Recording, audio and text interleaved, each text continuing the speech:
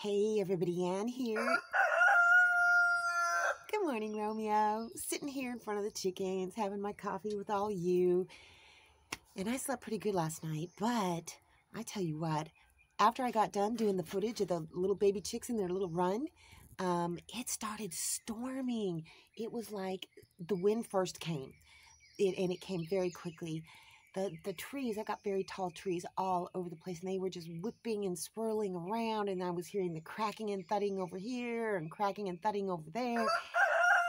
And then the rain came, and I had to get those baby chicks out of that run. And normally it takes me, I don't know, the last time I had the baby chicks in there, I could wrangle them pretty easily because they wouldn't run quite as much. But these baby chicks were raised by a mother hen, a real hen. And I think she taught them to be kind of leery of humans and other, creatures and whatnot. So they are very fast and they are very afraid of me still. I haven't done a lot of handling of them, so I've got to change that. So I couldn't catch them. I just couldn't catch them. No matter how I tried to wrangle them, I could not catch them. So what I ended up having to do is I got this big cloth thing, and I actually had to get down on my hands and knees and crawl into that chicken run. The good thing is I fit. About 5 or 6 years ago, no, I would not have fit. My big butt would not have fit in that door. So I had to crawl in there, and I just put them all in a corner, and I put the cloth over the top of them and just kind of scooped them all up at once and ran them into their little run. And those poor chicks were so, whoops, hi, Papa. They were so terrified. And so I turned, and this was early. This was early in the day. I mean, it must have been, I don't know, it was before 5. I know that much. So I turned on their heat mat in the back, but they weren't going there. They were all just huddling together out in the middle of the brooding area. But I got up this morning and they were all just fine. In fact, I don't know if Miss Pris had tried to get back in there. What you doing, Papa?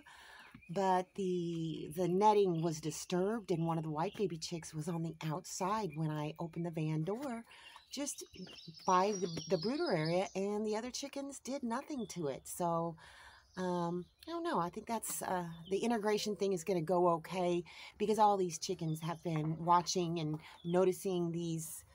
I can't believe I can see my breath out here. Crazy. Anyhow, so the chicks made it through the night just fine.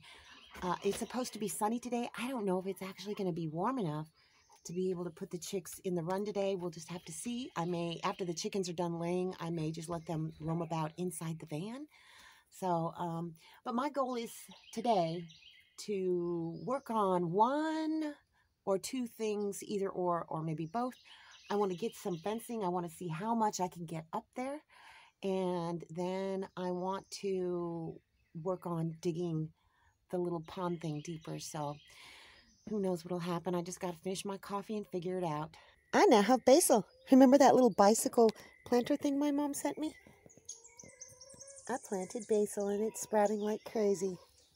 Look at that. This is what it looks like from this view. I can't wait till it starts growing up over it. It's going to look so pretty.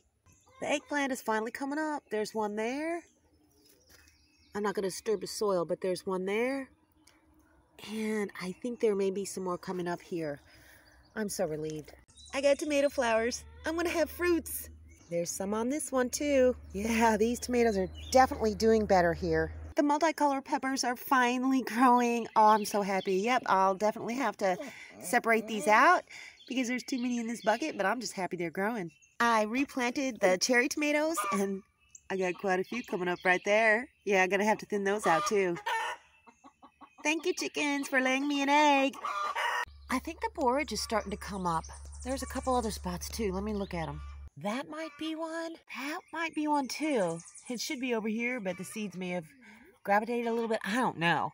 I've never grown borage before, so I don't know what baby borage looks like. That's got to be a borage coming up. It has to be. I think so. And maybe there too. I hope so. Beefsteak tomatoes are coming up. Yep, they are. Let's look at the down tree situation. That's just a big limb. Not very big, but big enough. Very close to the tiny house. But I'll just break it up and burn it in fire. there's these over here. Whew! Look at that one. Yeah, that just broke into pieces. Oh my goodness. But it'll burn. More here. Oh, look at you guys. Pretty moss. Pretty lichen. That's going in the yard. I got poplar trees, and I guess these are the flowers. Isn't that pretty? Oh, you guys, I wanted to tell you too. Papa, come. Good boy. Good boy. This area here, I mowed it with that little reel mower, and didn't do a half bad job. There's still some tall stuff sticking up. I did this whole area. I went this way first and then this way second. You know, it needs to be done better, that's for sure. Papa! Papa! Papa went to Mr. Lucas. Oh, I'm going to have to go get him. But anyhow, yeah, so I mowed in this area. Look at this. Look at the size of this that came down. Whew! I'm going to have to get the mini chainsaw or the backhoe out to take care of this. Oh my gosh. Another one over there. More over there. More over there. Whew! Where did that come down off of? It must have come. Let me pan slowly. It had to have come off of that tree right there. I think that tree is, yeah, it looks like that tree is dead, so that tree is going to have to come down. You know what? It doesn't look half bad, and it's been a day since I mowed it too, and things go very quickly here. So technically, I can mow this whole area. Now you can see back there where it's taller, where I didn't do. You can see where I stopped. I just got tired. But it is a relief to know at least I can do that much. I got him back. It took some hollering, but he finally came. Come on, big boy. Oh, he's so happy to be free. I'm in the shade. You can't see me. So I got to go pick up all this wood, and I've decided on planting. Because to do the fence, I've got to get bamboo, and it's too wet over there to cut down bamboo right now. So it's a planting day. Here's my big project for the day. Remember that bucket that had all those tomatoes that I sprouted from seed? Well, I separated them into 4 different little buckets. I don't know. I might let 2 grow in here and 2 grow in here and just 1 in each of these. But I put them over here because the sun looks better. And this soil is better. So those tomatoes over on the other side, let me show them to you. See these tomatoes? I don't think it's a sun issue. Although, look at, here, don't let me get in this. Look, I've got one little flower going on. Look at those leaves though. I think Rick from Gnomestead Railways, I think he's right. I think that this is a nitrogen deficiency. It could also be, you know, it could be something else. I don't know, but I think that's what it is. I think this whole bed is deficient, honestly.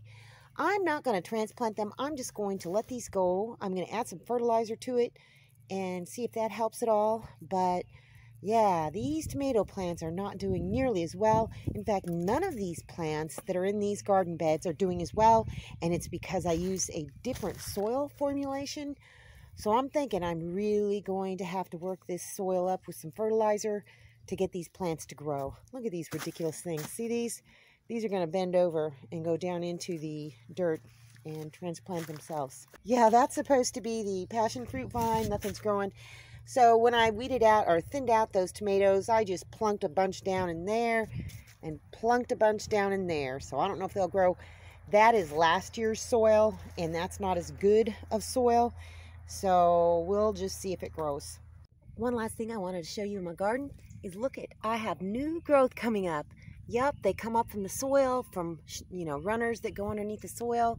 And each year the mature plants die back.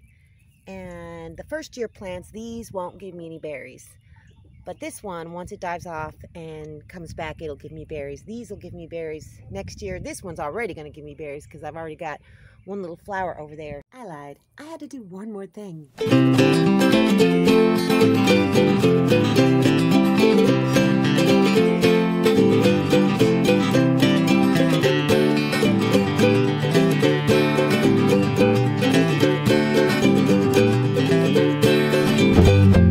That's all I got for you guys today. See you in the next video.